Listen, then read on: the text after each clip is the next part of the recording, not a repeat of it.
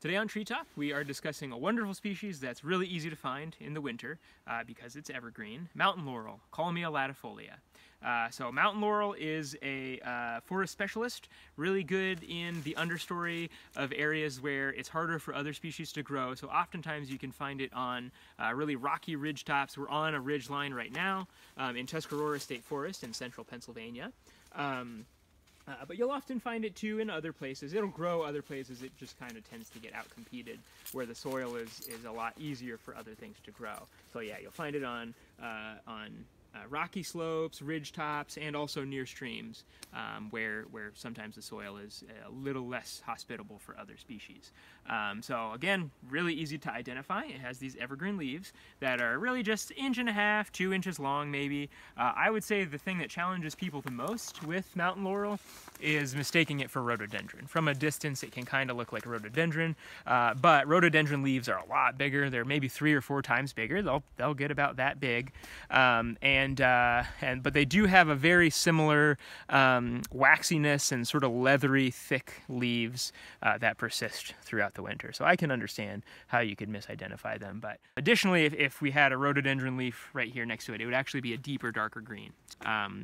So that's how to tell the difference with rhododendron maximum, if you're keeping track at home. Additionally, the bark of mountain laurel is pretty distinctive. Kind of looks to me like grapevine, but obviously when it's in the shrubby, especially when it's in this thicket formation here, you know it's not grapevine, and grapevine doesn't have evergreen waxy leaves either, but has that kind of reddish, fibrous sort of bark.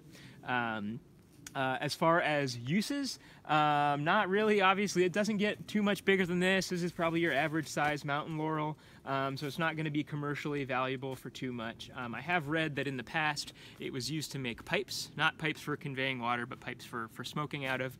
But I've also read that it's really a bad idea to burn mountain laurel in a campfire or something because it releases toxic fumes in the smoke. So I don't know how you would safely smoke a pipe made out of mountain laurel, but maybe they figured that out back 100 or so years ago. But the real benefits of mountain laurel come from, well, just diversity in our forest, but for the wildlife. So really, really good cover. It tends to create these thickets, which can be, hard to move through for bigger predators like humans or coyotes or wolves or whatever. So that's fantastic escape cover for smaller animals, and additionally thermal cover. Imagine if we had a couple feet of snow on here, probably the warmest place, the warmest, driest place would be underneath these thickets of mountain laurel. Additionally, probably the biggest wildlife benefit is for pollinators, because this is the actual state flower of Pennsylvania, which I think is really cool that we have such a forest specialist as our state flower. It is Penn's Woods, after all. But really gorgeous white, pink sort of flowers that bloom in the summertime. I highly recommend, if you're not a Pennsylvanian, get up here in the summertime when the mountain laurel's blooming. It's a really fantastic experience to see these huge banks of all those flowers. Really important nectar source for our forest-loving pollinators.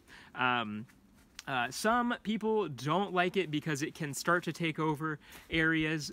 If you have a lot of deer around and there hasn't been a lot of fire moving through the area in a long time, it can start to take over a little bit too much. And then what it can do is start to suppress things like oaks and hickories that we would want to be regenerating underneath it. Obviously, if we have a really nice canopy of oaks already, then we don't have to worry as much about the regeneration, but eventually those oaks in the overstory are going to die or be cut down for use. And so we want some regeneration to be coming up. So sometimes this mountain laurel or other thicket-forming shrubs like this, even though they're native, they can be a little bit of a challenge for your regeneration. But as long as they're not taking over a larger area, I still think they're a really wonderful resource to have. So mountain laurel, Kalmia latifolia, really wonderful species to have in our understory and easy species to spot out in the wintertime.